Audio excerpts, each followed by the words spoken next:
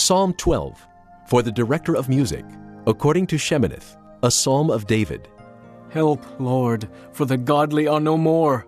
The faithful have vanished from among men. Everyone lies to his neighbor. Their flattering lips speak with deception.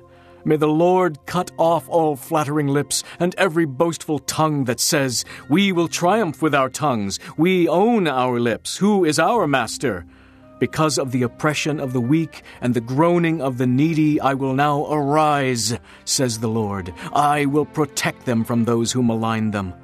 And the words of the Lord are flawless, like silver refined in a furnace of clay, purified 7 times.